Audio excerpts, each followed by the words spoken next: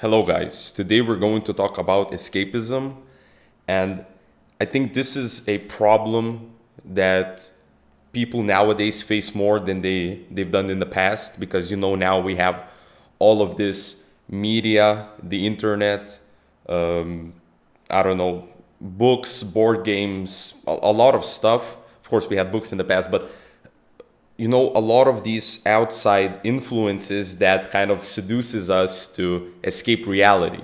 And essentially that's what it is. You indulge in a fantasy that is not reality, pretty much. And let me tell you a story of how first escapism appeared in my life. And that was probably with video games and pornography and masturbation. You guys already know, NoFap. I'm all for that. And I think pornography and masturbation was like the main thing that I used to escape from. I disagree with my parents. We had a little fight. Somebody makes fun of me at school. I don't want to do my homework.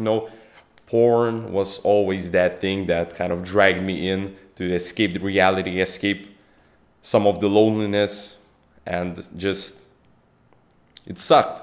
Escapism sucks because it's like really seducing. At first it kind of drags you in and it feels good. It's like an addiction. Then you go into it, you be there for a little while, you forget about the reality, everything feels good, and then when you have to go out eventually out of that fantasy into the real world again, it kind of just hits you more. So it's not a good thing to have. I mean, escapism nowadays, as I said, it's probably much more difficult to deal with, especially, we have smartphones now, we have computers, we have access pretty much anywhere for entertainment and all of this just fantasy to just indulge ourselves in. And for example, there's nothing wrong with playing video games, let's say watching a movie, TV show, I don't know, eating a pizza, playing board games. There's nothing wrong to just kind of enjoy art and kind of go out of the reality for a bit into that leisure activity, entertainment, as long as it is done with balance. I think that is the key word here, balance.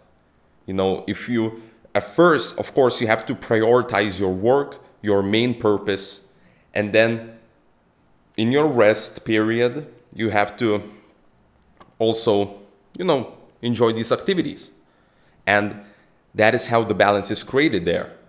And maybe it's not an exact balance because, well, the work is the priority. But of course, if you overwork, if you just work and work and work and work with no breaks, some people can do it, most people can't. And the rest of us, the majority, have to find some ways to relax. And that is usually just by watching a movie or playing a video game or something like that. And that is okay. But when there's like problems in your life, when something presents in your life in need of repair, as Jordan Peterson would say, then escaping from that is the wrong move. It's the wrong thing to do. So, this is why young men are really weak nowadays, is because they have all this access to escape. Let's talk about video games for a bit. So as I said, that was one of the escapism activities I've did in the past. And looking back at it, it wasn't an addiction. It was kind of I just played video games because I had nothing else better to do when I was a teenager. And nowadays, I don't really play video games that much. I might turn on one in play one game of something in like a month and then just don't play anything else. It's just kind of like this. It doesn't really exist in my life anymore.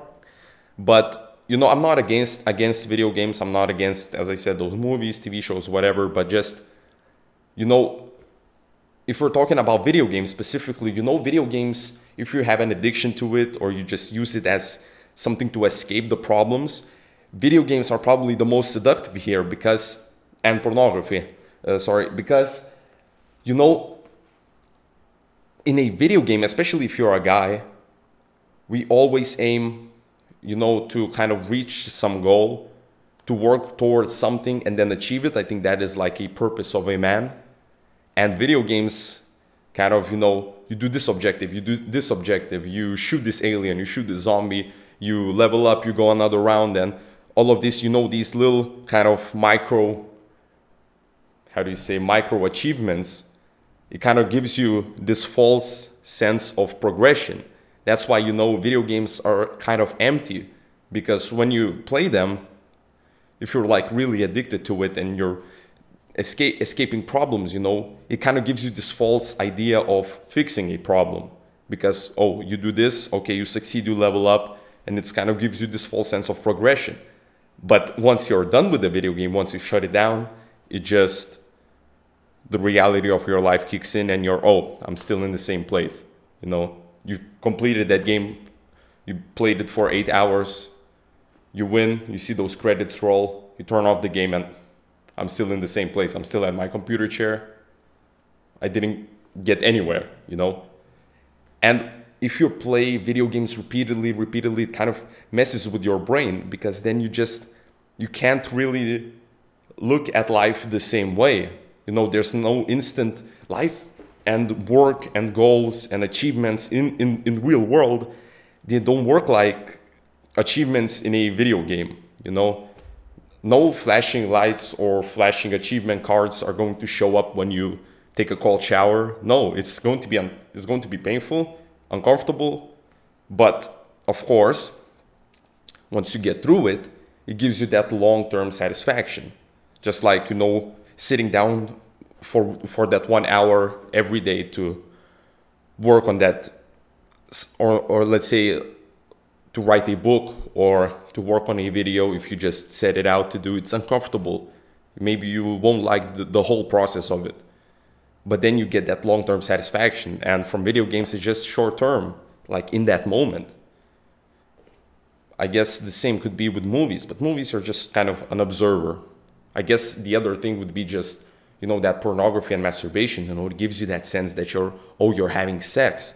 You're fulfilling your sexual purpose as a man, you know, to reproduce. Your brain thinks that way. You're having sex with all of these women. You're giving children to all of them, essentially. That's like the idea here.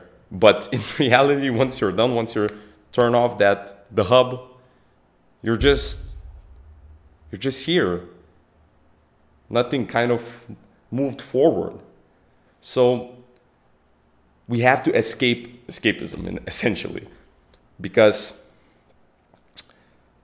we as men have to learn to move forward and to exist in this real world. We have to achieve real goals and better ourselves, level up ourselves, instead of just doing this in video games. Again, you know, playing a video game, let's say for 1 hour a day, or as something, well, let's say as an example. Now I have, for like half a year now, I think I created a schedule for every single like hour of my day, and I try to follow it as strictly as possible. And it's good when you, let's say I have work for 1 hour, let's say I'm making a video. I put that for 2 hours, but let's say 2 hours making a video, yeah.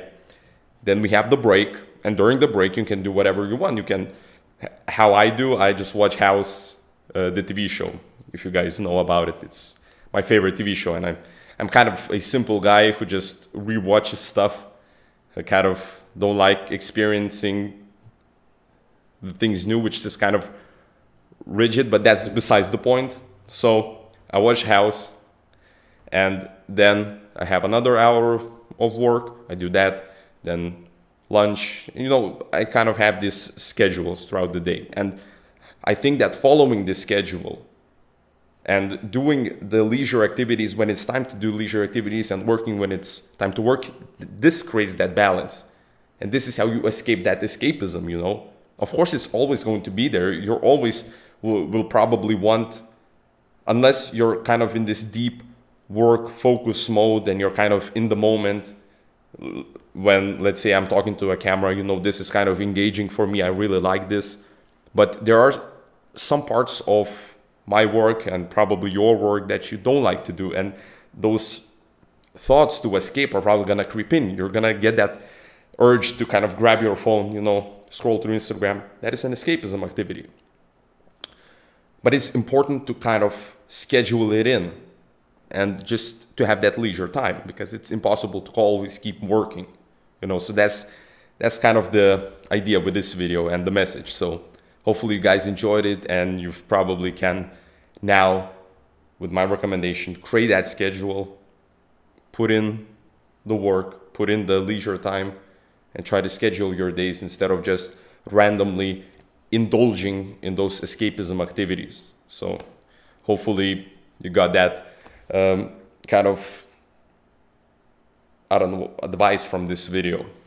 I'm sorry, sometimes I don't know what I'm talking about, but yeah, hopefully you guys enjoyed it. And if you did, please leave a like and subscribe for more weekly self-improvement content.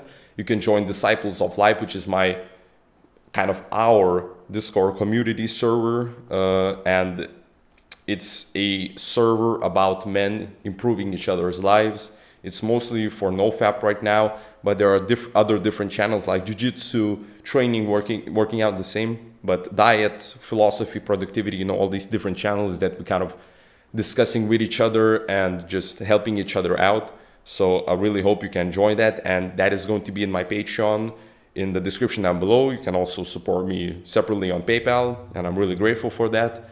And follow me on Instagram. The link is also going to be in the description down below. What else? I think that's pretty much it. So thank you guys for watching this video again, and stay on your journey.